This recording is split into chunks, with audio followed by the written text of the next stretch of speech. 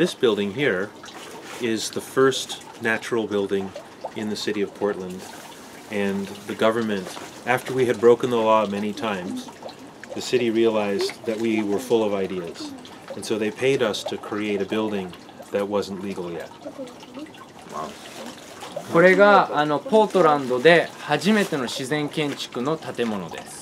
で、もともとは違法だったのに、私たちがいろんな面白いアイデアがあるっていうことに気づいた町の人が助成金を出して、じゃあ違法な建築物、違法な自然建築物を建ててくれっていう依頼が出て、これが建ちました。So some of you will be staying in this building, and it's designed to feel like a womb space, as if you're inside of your mother.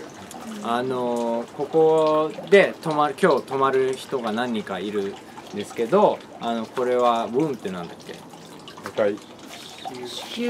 子宮の中にいる感じ、すごい暖かくて心地いいスペースになってるので体感してみてください。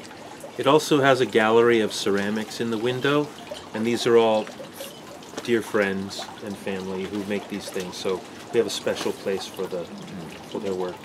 で、僕たちの仲間とか友達が作った陶器のディスプレイもあるので、そういうまあそのディスプレイも見てみてください。Okay. This is our Cobb pizza oven. We've used this quite a few times this summer, and baking within an earthen oven like this creates really wonderful tasting food. これが、私たちのコブで作ったピザ窯です。で、この夏何回かもう使ったんですけど、こういう土でできたオーブンの中で調理したものっていうのはものすごく美味しいです。Here's the chicken palace. ここがチキンパレスって言って鶏のお城です。So people say that human beings have design patterns, shapes and forms that human beings can relate to. Well, just as human beings have such patterns, we're thinking chickens must as well. And so their house is in the shape of an egg.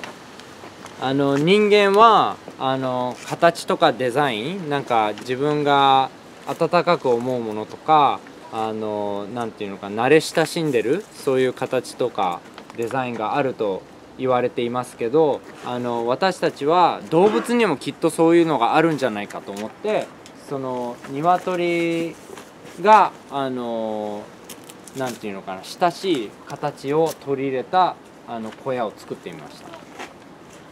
And you can see that there's a living roof on top, along with other tin cans. Their front porch is in the shape. The roof is in the shape of a peace sign. I mean, is in the shape of a chicken beak. And then their little door is like a peace sign, but it's egg-shaped. その上を見ると屋根はまたリビングルーフとスープの缶詰で作った屋根で、その下を見るとその鶏のくちばしになってるようなちょっとした屋根があって、でドアはピースサインになっていて、でドアも卵型になっています。This building here in the corner that's under construction is our new outdoor kitchen, and it has a 300 square foot living roof on top of it now.